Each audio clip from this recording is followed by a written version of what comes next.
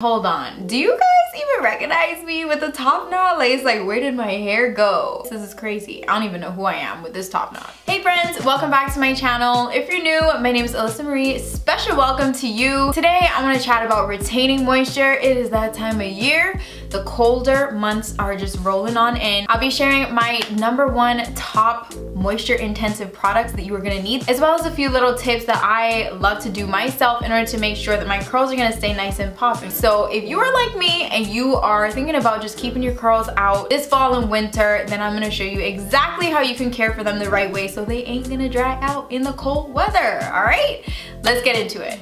All right, so first, let's talk products. All right, you gotta make sure that you are switching to your moisture intensive products towards the ending of the year. I mean, it's cold outside and your curls are probably just gonna need a little bit of extra love. So moisture, moisture, moisture, that is gonna be your best friend, and that's really what's gonna help you combat any kind of negative impact from the harsher, like more cold environment outside. So I do have a couple of my favorites to share with you. These are seriously like moisture packed. So first up, let's talk cleansers. This is the one and only cleanser that I'm gonna mention in this video because it is the most moisturizing, beautiful, but deeply cleansing hair wash ever. It is an actual shampoo, sulfate free, y'all already know, but it is like, I don't know, it's magic. It suds like a shampoo, like a gentle shampoo though. The suds like aren't very intense. But at the same time, it still has that gooiness of a co-wash. I just think this is absolutely magical. So this is the hair wash by Bread Beauty Supply, Black owned, female owned, and it's just thebomb.com. I mean, also the packaging though, just A1. Everything about this is so great. So this is gonna be my #1 cleanser that I'm reaching for the entire probably rest of my life, even through the summer, because I love this so much. But yes, it is extremely moisture intensive. It actually has argan oil and aloe vera in here, so you know that this is just, it's so good. I will go ahead and make sure I link all the products that I mentioned below in the description box as usual, so y'all can go ahead and shop to your heart's content. So next, let's talk about treatments. I have 3 moisture intensive treatments right here in front of me. So first, y'all have heard me mention this numerous times. So this is the Curlsmith Double Cream Deep Quencher. It's insane moisture, insane. And you wanna know how you kinda know that? If you get a product, right, and you can hold it upside down like this, she's thick and she's moisturizing, all right? I love this. This just absolutely glides through your curls. And you guys by now already know how I feel about Curlsmith. I love that brand. I love everything that they're about. And I love the fact that they put so much effort into making sure that the ingredients are just top notch for curly girls, okay? So this is delicious. It also smells really good.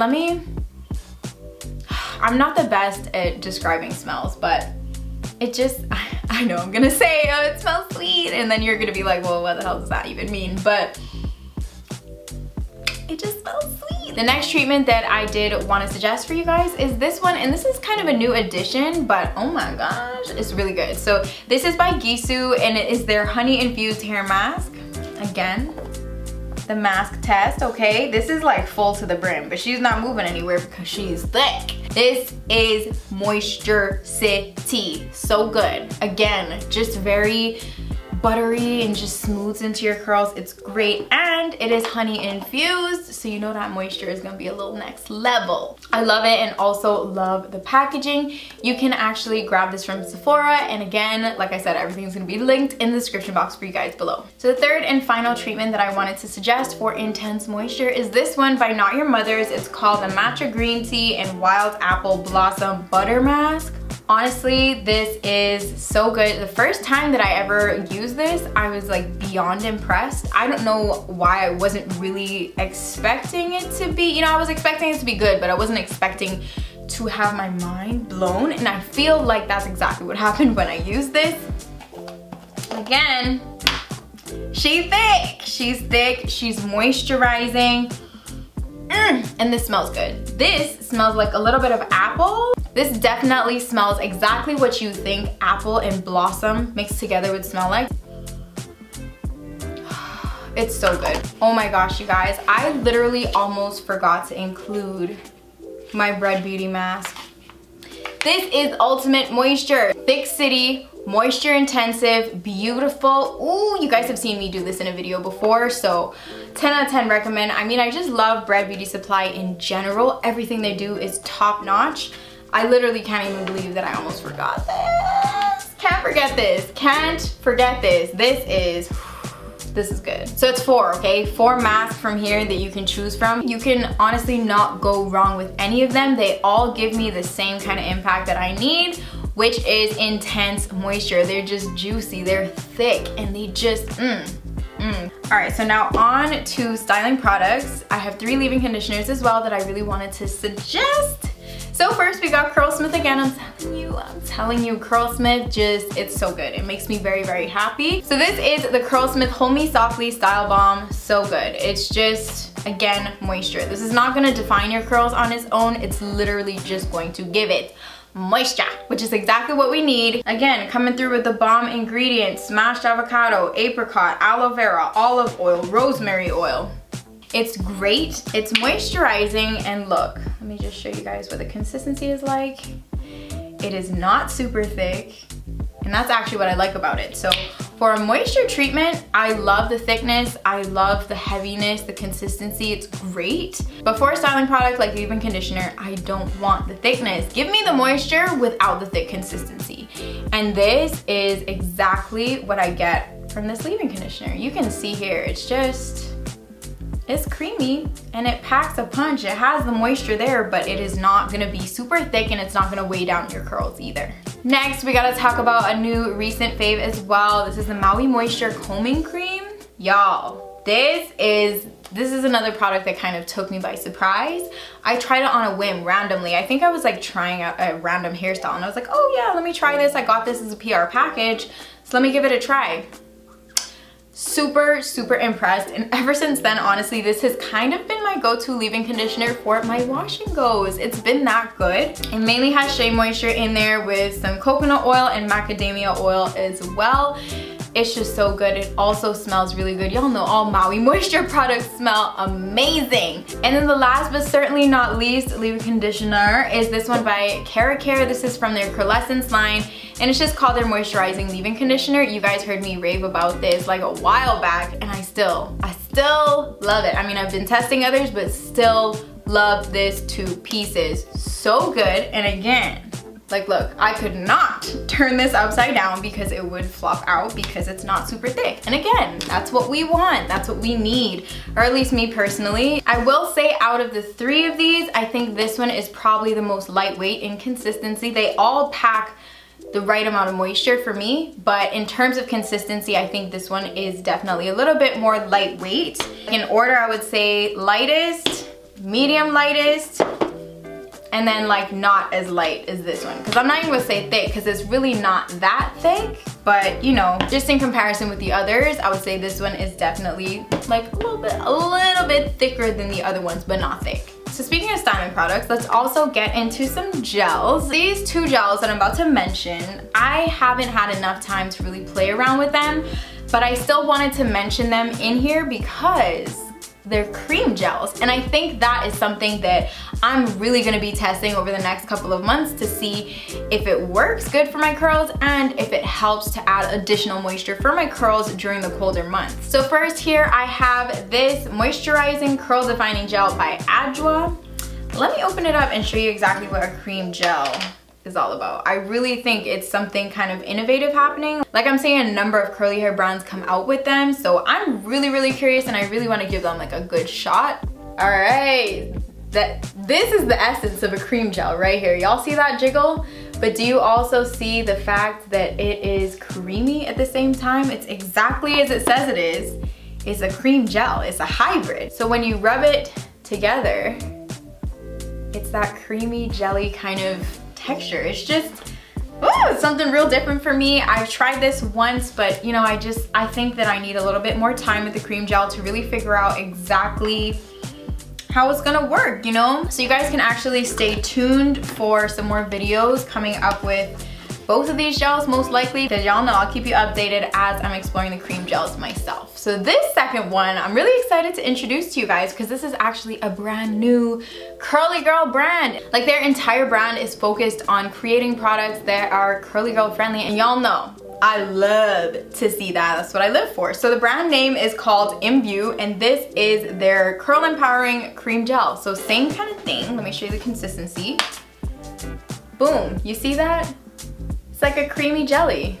Hence cream gel. Like it's really, really cool. So once again, disclaimer, haven't actually really gone to properly test either of these yet, but I do think that cream gels in general really might be the move for winter. The whole point of a cream gel is really to be more moisturizing. So that's why I wanted to kind of mention that in this video. I'll keep you guys updated on how the cream gels work for me. So those are my current favorite products for retaining moisture in the winter, but you're gonna need a little bit more than just a few good products to keep your hair alive. So I'm gonna give you a couple of tips, like some things that I like to do in the colder months that will really keep my hair together, happy, and healthy. So this one may sound a little bit obvious, but I know there's a lot of you that do this. Don't go outside with your hair wet. That's not good, especially if you live in like New York, Canada, like in the places where it's truly cold. I want to encourage you guys to plan ahead. If you are, I know I sound like a mom right now, but please plan ahead. I have a confession. I have done this before. When I first went to boarding school here in North Georgia, actually, this is years ago, okay? So don't come for me. This is years and years and years ago before I even went natural. But I used to still wet my hair all the time and kind of just, go on the fly, do whatever I want. And yeah, I wet my hair and went right outside. I'm a Caribbean girl, okay? This is my first time ever experiencing like a winter, like a true winter. And I went outside and my hair straight up froze, y'all. Like froze to the point where I had to go inside the cafeteria and try and wet it again so it wouldn't look so frozen. It was legitimately frozen solid, like ice. Just for me walking from my dorm to the cafeteria. It was a hot mess express, and that is just not good, especially for curly hair. I feel like curly hair is a little bit more sensitive. It's more prone to getting dry quicker, and that is just, it's not a good situation to be in. So definitely plan your wash and goes ahead of time. And also, maybe this time of year, maybe the time for you to try other styling techniques. So instead of doing wash and goes, maybe try a twist out, let it dry overnight, take out the twist in the day, and then boom, you're good to go and you don't have to go outside with wet hair. I personally am gonna be trying twist out soon. I wanna give it a try and see what it's like and see if this really can be like my go-to thing for the winter, so y'all can stay tuned for that too. But yeah, bottom line, don't expose your wet curls to the freezing cold outside. Not only is it good for your hair, but it's gonna be good for your health too. The next thing I do is kind of like what I like to call fake protective styling. I know the whole gist of protective styling means to kind of put your hair away and just let it rest and not like be bothered with for like at least, I would say at least 2 weeks. I feel like that's the minimum amount of time for like a real protective style. So me, I just can't do the protective styling. I can't. I've tried it. I got box braids. I literally sat down for like 6 to 8 hours. I can't even remember, but it was a long time. Took a few cute photos and literally took them out a week later because I couldn't deal with it. I couldn't deal with it. My scalp couldn't handle it. I missed my curls. I couldn't do it. But what I do like to do though is my own little fake protective style. So you guys have probably seen my video, my quarantine protective styling, where I was doing those 2 twists down my head.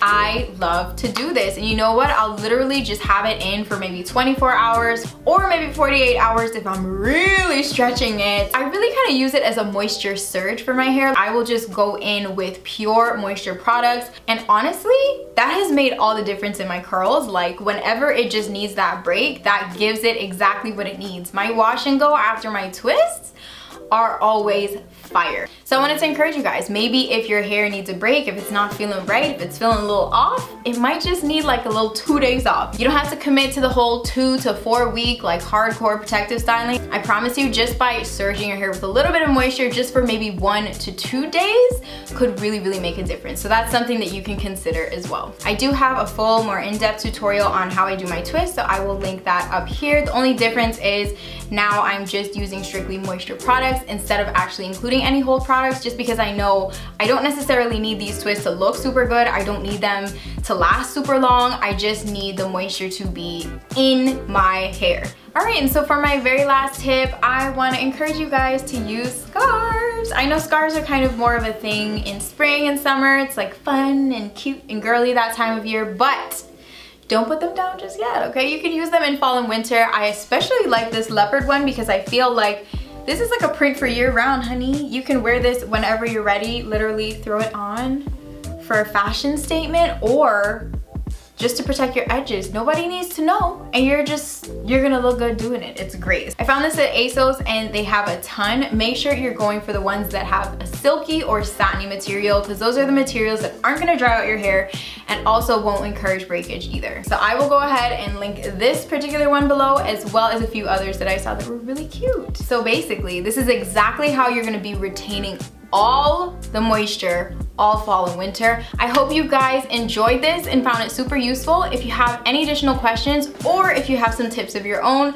go ahead and comment them below, alright? I'd love to see. Don't forget to also give your girl a little thumbs up before you leave, and if you are new, please do consider subscribing. I would love to have you join the squad. Thank you guys so much for watching. I will catch you in the next one. Bye.